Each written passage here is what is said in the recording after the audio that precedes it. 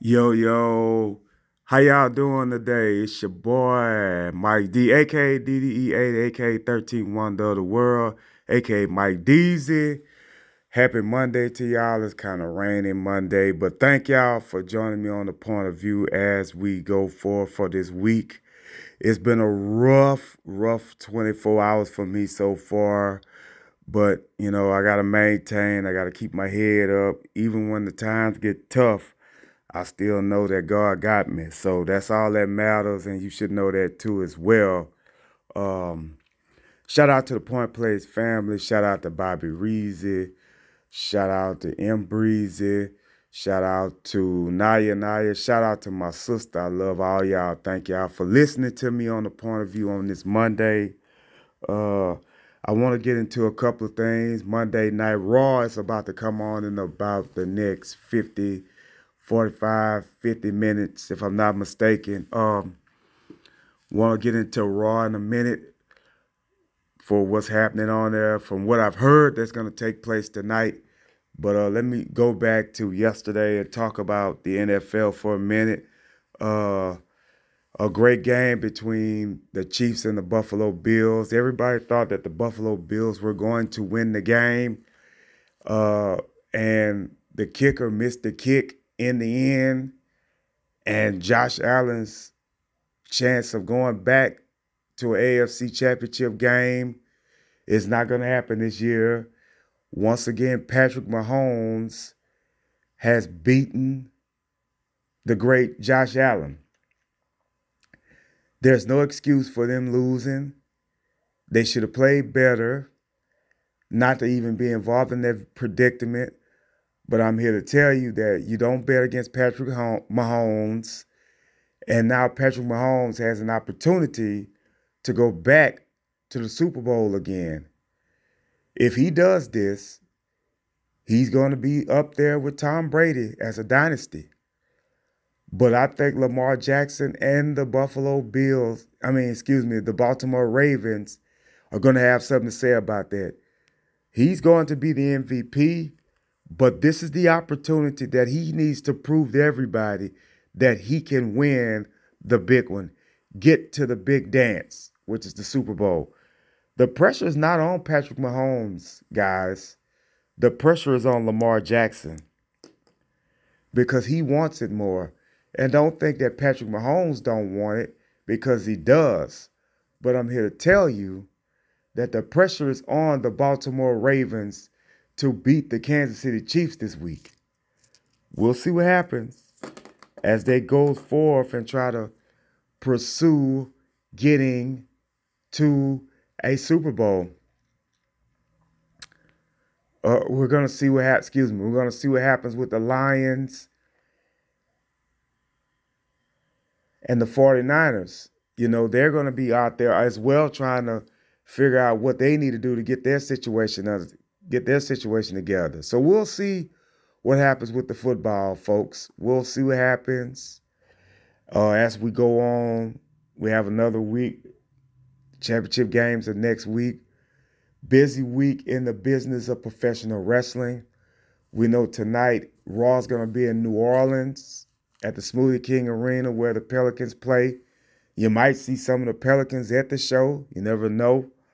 And then I'll get into a couple of NBA talks as well, trade rumors. Tonight is Monday Night Raw. We're going to find out what's going on with Seth Rollins. CM Punk and Cody Rhodes has their meetup in the ring. We know that it's going to be Chad Gable against Ivar, if I'm not mistaken. That's going to be one of the matches as well. I don't know the card. I don't know all of the card, but I know some of it. That's the only thing. There's a couple of things that I know that's going to take place tonight as we get forward to the Royal Rumble. Also, Saturday is AEW Collision in Bossier City, Shreveport, Louisiana. I'm intending to go, with the help of the good Lord. My intentions is to go watch that, to go see the steel cage match between FTR and the House of Black and Daniel Garcia as well in that match. Of course, Edge is probably going to do a Cope challenge, Cope Open. It'll be good to see Edge back down here in the South. Going to be interesting to see what else happens on AEW Collision. We'll find that card out probably Wednesday, on Dynamite. With that being said as well, also 2K24 will be coming out. WWE 2K24 will be coming out on March the 8th. Cody Rhodes, Bianca Belair, and Rhea Ripley are the cover artists on the game. Congratulations to all three of them. They're going to do the 40-year WrestleMania storyline on there as well.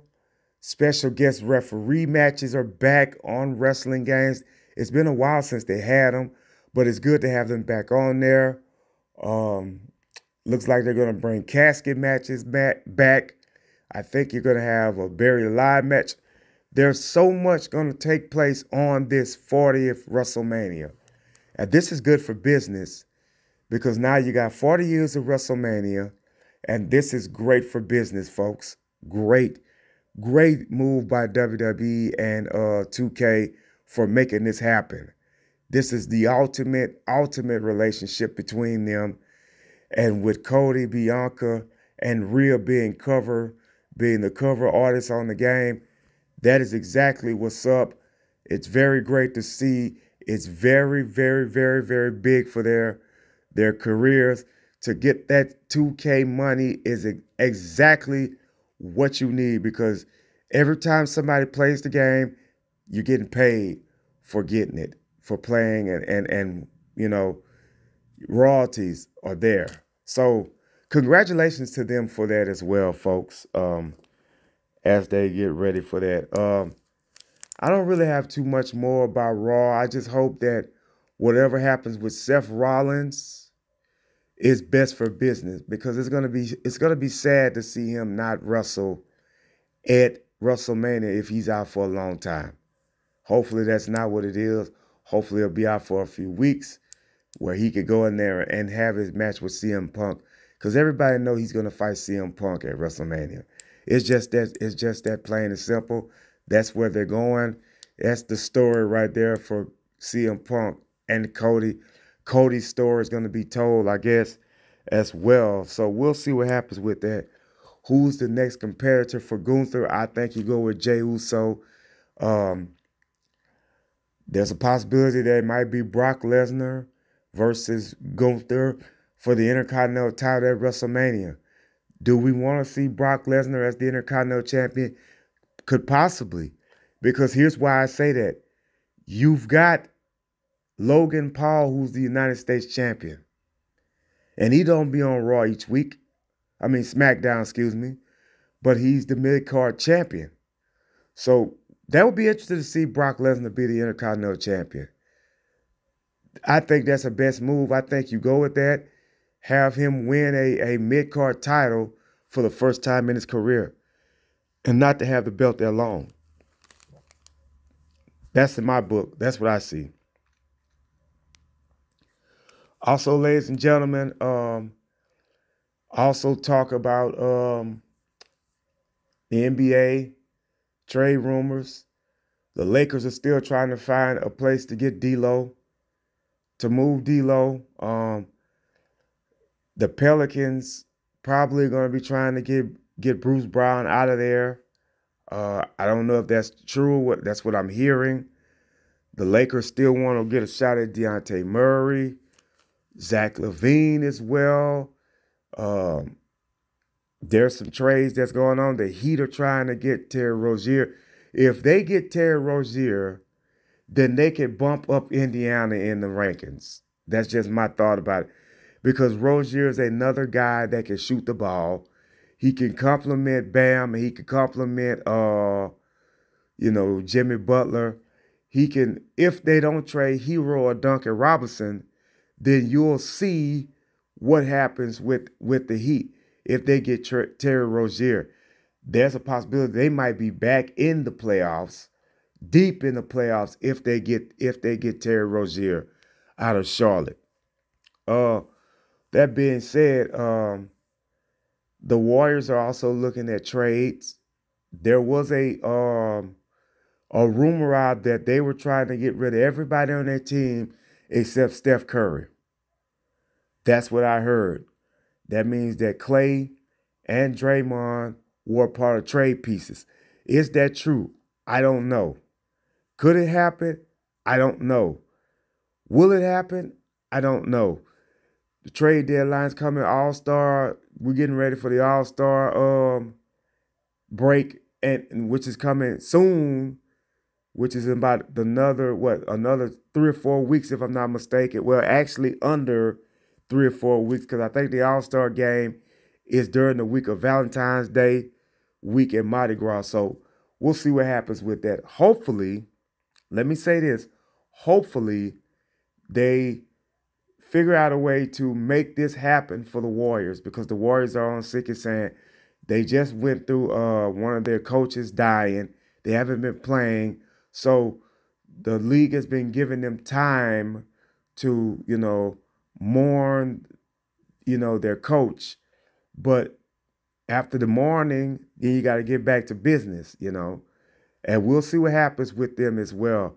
Tonight is Wemby going up against Joel Embiid. The Sixers and the Spurs, that should be fun. Boston versus Dallas, which will be interesting because you got Tatum and Brown versus Kyrie and Luka. Very interesting games as well. Hawks and Kings, that's a game. Magic and the Magic versus the Cavaliers, that's a game. Donovan Mitchell against Pacero. So we'll see what happens with all those guys tonight as well in the NBA.